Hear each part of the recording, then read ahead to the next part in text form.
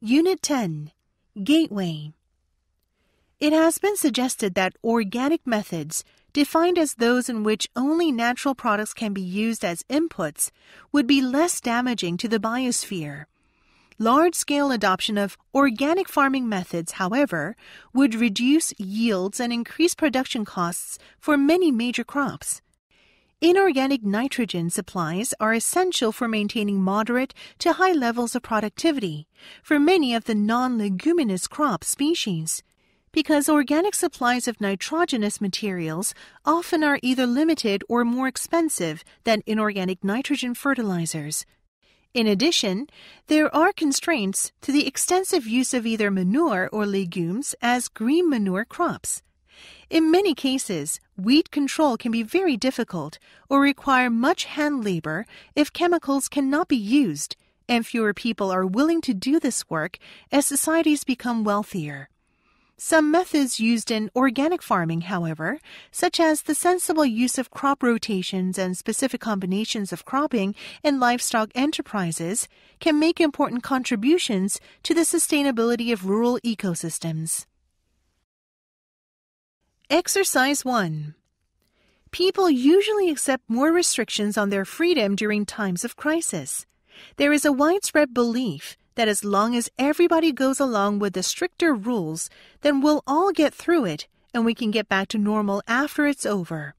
That was true during the Depression, when the U.S. federal government exploded in size. It was true during World War II, when the people accepted all kinds of rationing and wage and price controls.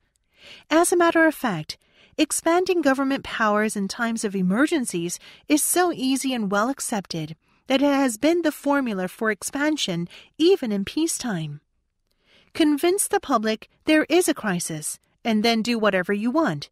There has been the war on poverty, the war on drugs, the health insurance crisis, the crisis in education, the housing crisis, the prescription drugs for seniors crisis, and more. The latest is the war on terror. Time will tell, but the expansion of government powers always changes the balance between those who govern and those who are governed. Exercise 2.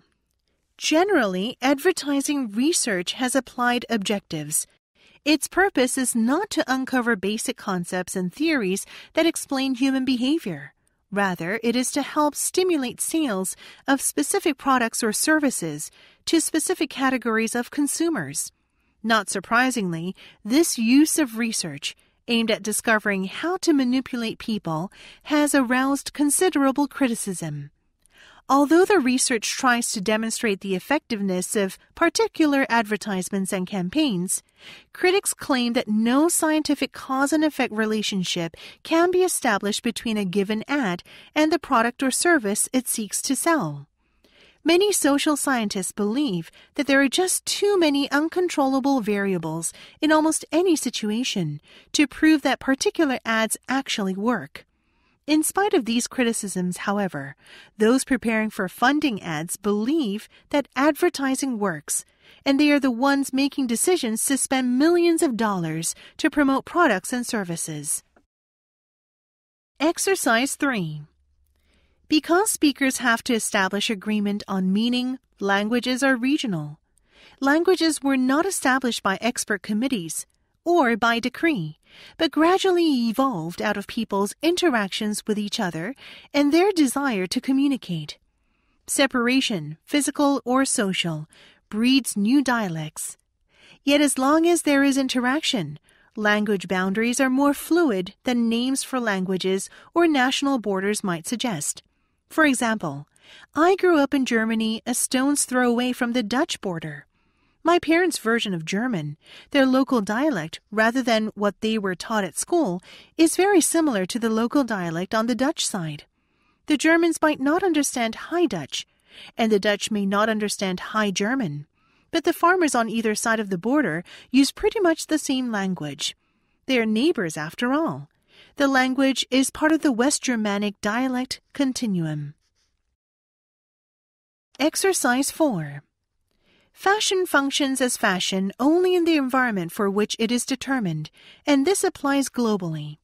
This means that a bathing costume at the opera will not be perceived by visitors as fashionable or unfashionable, but first and foremost as an incorrect or unsuitable garment.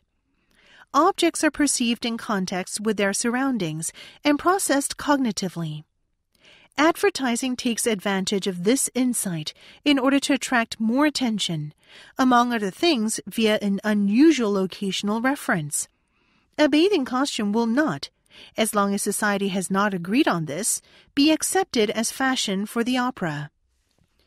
Quite apart from the functional and moral components, the bathing costume lacks the added value that refers to the environment of the opera, referential aspect, such as elegance, festive quality, or glamour. However, the contemporary, flexible society no longer upholds the vestimentary demands of space that 19th century bourgeois society made, and that continued to have an effect into the 1950s, for example, evening wear at the opera. Exercise 5. Every culture maintains certain key beliefs that are centrally important to that culture, upon which all secondary beliefs are predicated. These key beliefs cannot be easily given up, because if they are, everything falls, and the unknown once again rules. Western morality and behavior, for example, are based on the assumption that every individual is sacred. This belief was already present in its nascent form among the ancient Egyptians and provides the very cornerstone of Judeo-Christian civilization. Successful challenge to this idea would invalidate the actions and goals of the Western individual, would destroy the Western dominance hierarchy, the social context for individual action.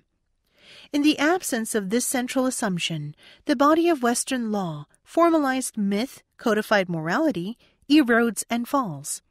There are no individual rights, no individual value, and the foundation of the Western social and psychological structure dissolves.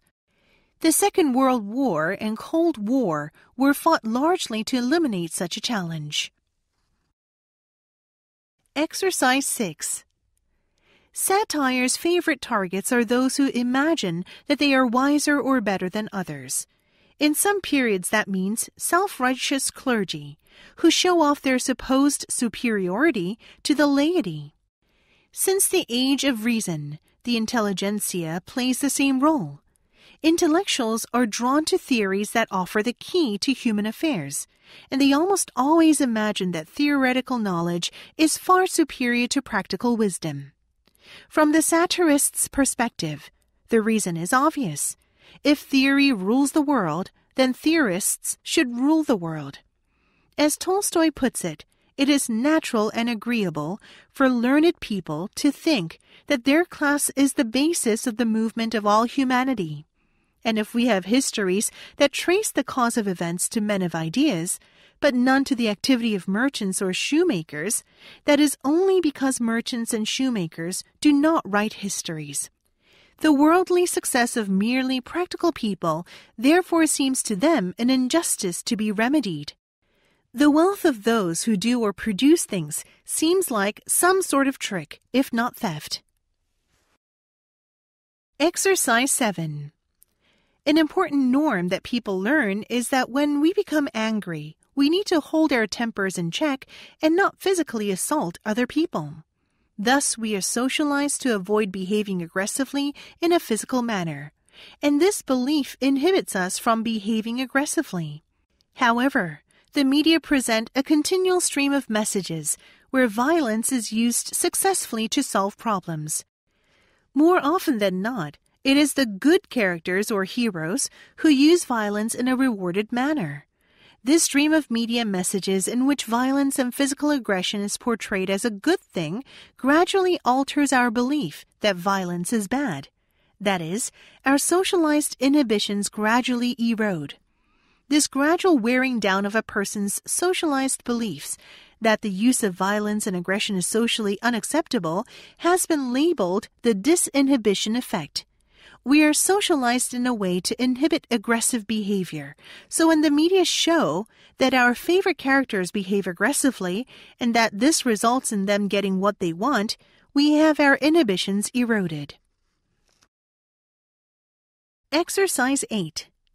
Norman Owen Smith, an ecologist at the University of Witwatersrand in South Africa, has made a careful study of what he calls megaherbivores, elephants, rhinos, and hippos, the only surviving land mammals that weigh more than 1,000 kilograms as adults. Their size, he has found, makes these animals ecologically unique. Adults are so massive that they are immune to the attacks of lions and other large predators. Yet, megaherbivores are particularly vulnerable to the impacts of human hunting. Owen Smith calculates that the potential growth rate of an African elephant population is no more than 6.5% per year. Such a slow-breathing species, he says, would be doomed if any efficient predator began to focus on it.